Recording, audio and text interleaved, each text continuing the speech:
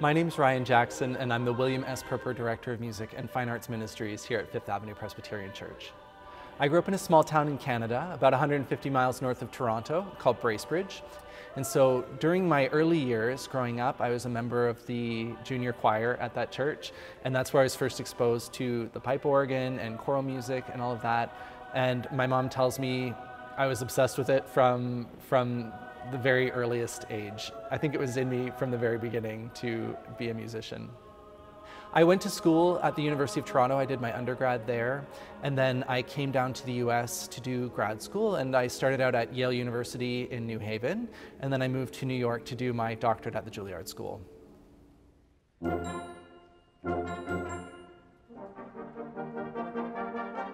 Well, I'm currently in my 12th season as music director, and it's just been an amazing fit for me musically, liturgically, theologically. You know, the great St. Augustine actually said that singing is praying twice, and that's definitely the case for me. And one of my favorite things about planning a worship service here at the church is to think about the whole worship service from start to finish and think about how all these musical elements interact with each other and with the spoken parts of the service. What kind of atmosphere are we trying to create? Is it a festive Sunday? Is it a solemn Sunday? So all of these elements just allow for endless creativity in planning a worship service and the musical components for it. When I started at 5th Avenue, I came into this beautiful space, Kirkland Chapel here, and I thought, this place needs to have a concert series. And that combined with the fact that the church just has this amazing, amazing choir, world class. These singers are just the best of the best, and they're the nicest people, the most talented people in the business.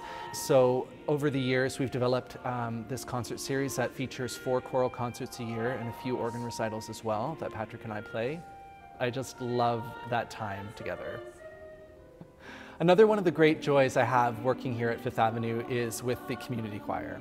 It's this amazing group of people who get together every week for the sheer love of singing. The community choir helps lead music and worship a couple times a month throughout the main season, and we just have a wonderful time together.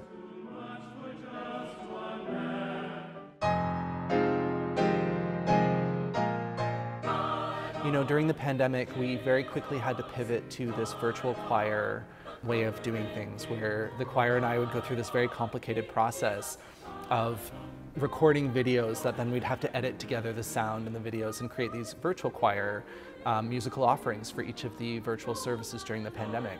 And now that we're back in person and doing the live stream thing, that's been a really amazing thing as well, to be able to know that we're reaching a really wide audience every week, and that there's this wonderful archive of our work online that people can enjoy at any time.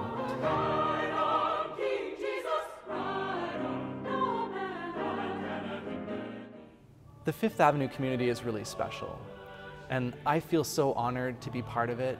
This affirming and welcoming and friendly and committed community of people who really are trying to make a difference for people in this city. I don't feel like I come to work when I come to the church. I feel like an integral part of this community. I feel like a member. And it's such a joy just to be able to come here and spend time and collaborate with such an amazing team of people and such an amazing and generous congregation. It's just a joy.